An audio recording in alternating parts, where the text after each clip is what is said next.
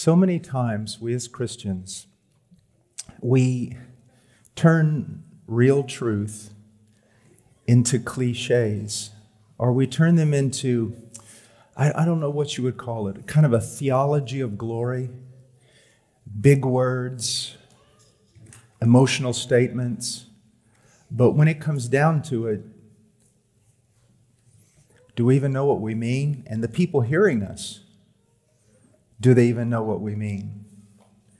And it can create an emotionalism, a pietism. It can create also everyone looking at the preacher. Look how much he loves Jesus in comparison to me.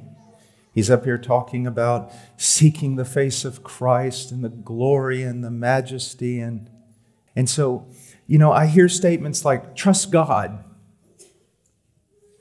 But what does that mean? I hear statements like, look to Christ. I'm looking unto Jesus. But how? What are you talking about?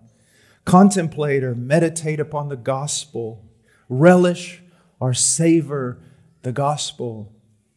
But again, boy, that sounds pretty. And I really like the way it was put in that poem. But how do you do that? I find that so many people who are sitting in the pew hear these things almost as though they're wonderful mysteries.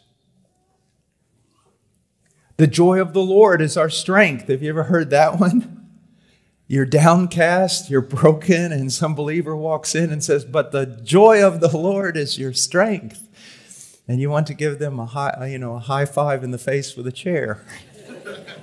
It's like, I'm hurting. What do you mean?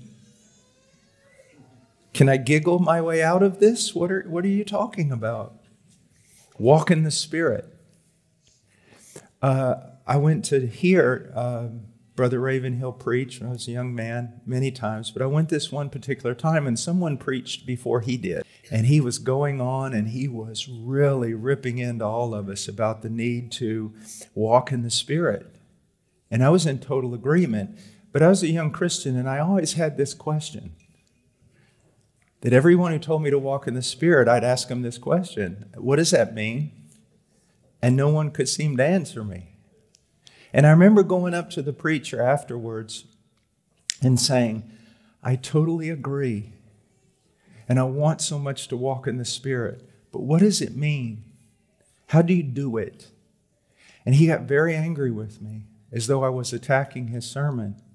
And I didn't really know what to do. I was a brand new believer, but fortunately there was an older believer behind me in the line, and he put his hand on my shoulder and he said, son, move over. And he walked up and he said, preacher, you didn't ask the boy's question. You didn't answer the boy's question because I don't even think you know how to answer the boy's question. You were up there stomping around telling us all to do something that I'm not even sure you know how to do.